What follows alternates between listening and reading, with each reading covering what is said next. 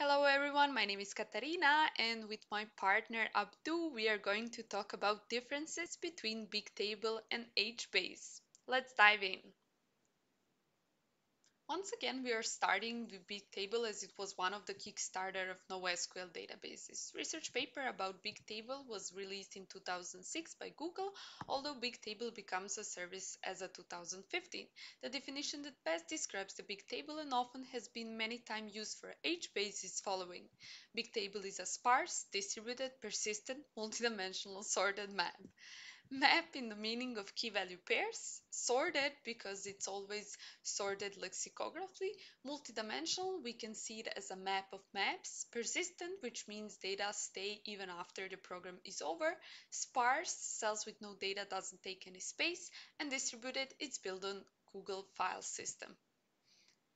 Let's take a look at the example. Three key dimensions are row, columns, and timestamps. Here we have a column family, content, language, and anchor, and within a column family we have a column qualifiers that are optional. Also, in one cell we have a multiple values that are values for different timestamp, and users can choose how many timestamp they want in the memory. And third, there are row keys for this table, which shows a reverse domain. Sorted rows will be later shred into tablets that represents group of SS tables. Does designing of schema and choosing the right key affect performance? Of course.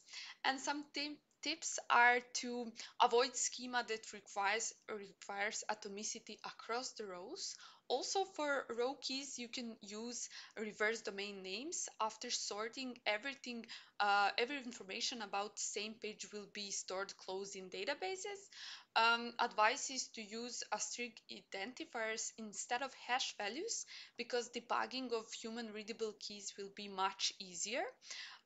If data has to be retrieved by time, you can use a timestamp as a part of your row key, but not in the beginning because everything will be concentrated on one node. And multiple values in a single row key can be useful. Regarding Bigtable API, there is a metadata operation for metadata changes, write operation as a set delete, and read operation scanner that allows client to retrieve a range of rows and columns. Tablets in Bigtable are managed by are assigned to one server, and a server are managing thousands of tablets.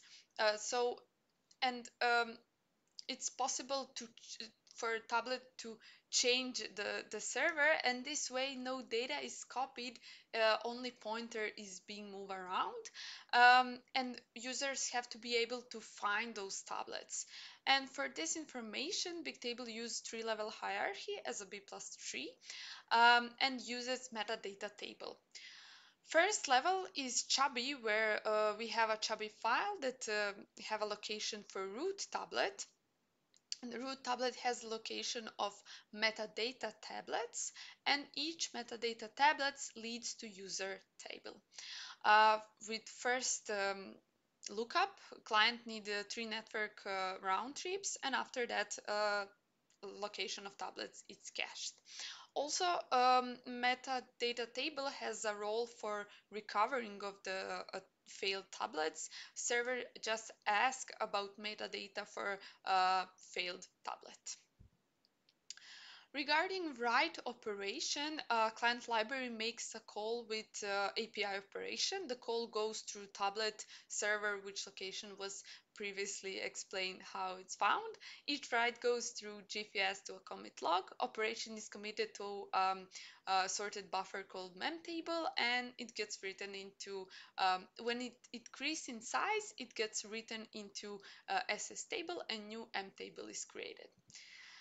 For read path, Bigtable uses commit log for small files, and for big files and values that are not accessible frequently, Bigtable use SS table. Moving on to HBase. One example of how HBase can be used is the storing of a Facebook like or comment or an Instagram comment. As seen in this figure, each row is stored under a key containing the application name, appended to it a user ID. It's worth mentioning here that each set of keys are stored under a region. For the next part, we will talk a little bit about how the CRUD operations are executed. Since each table is split up into multiple regions and each region server handles one or more regions, the first step in reading or writing is to actually find the correct region server. This is done mainly by a lookup using the row key provided in a query.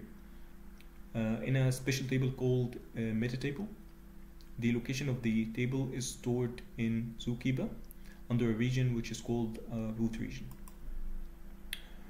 Once a client knows which region server manages the required region, a read or write could happen. In the shown sequence diagram, this is the write path. Initially, the region server starts writing to a write-ahead log, which is used for recovery.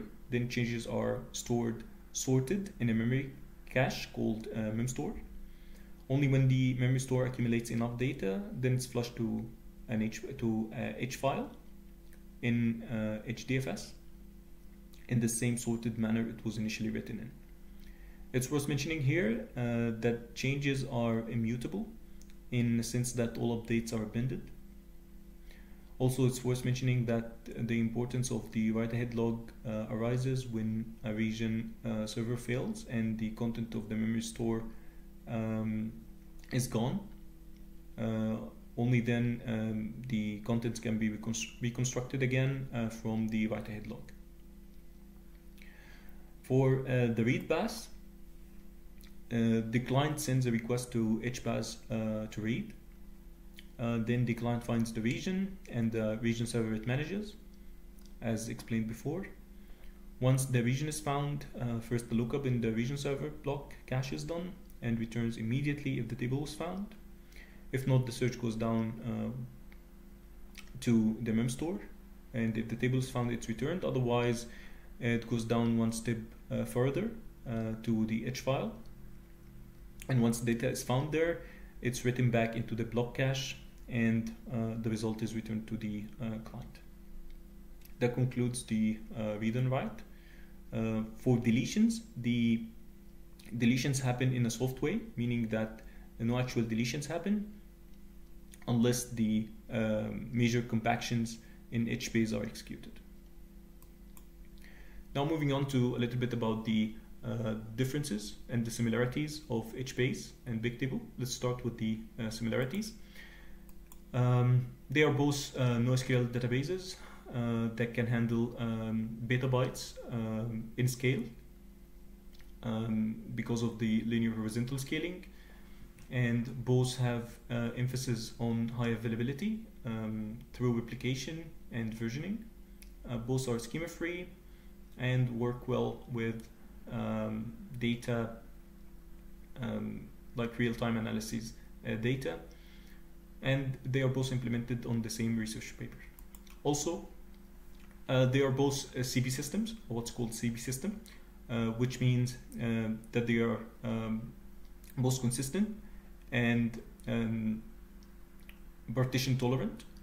In other words, while interacting with the system, one of them, at least some end nodes are guaranteed to hold the latest values, and that the system will continue to function even if some nodes fails to communicate with the rest due to network partitioning.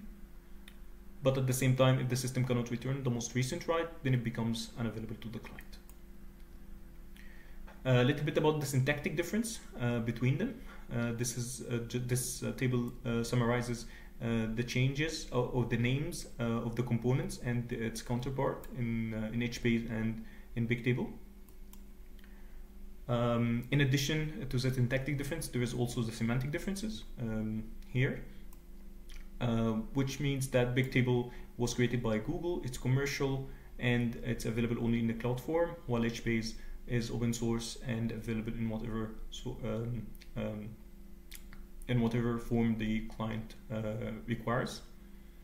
And that concludes our presentation. Thank you.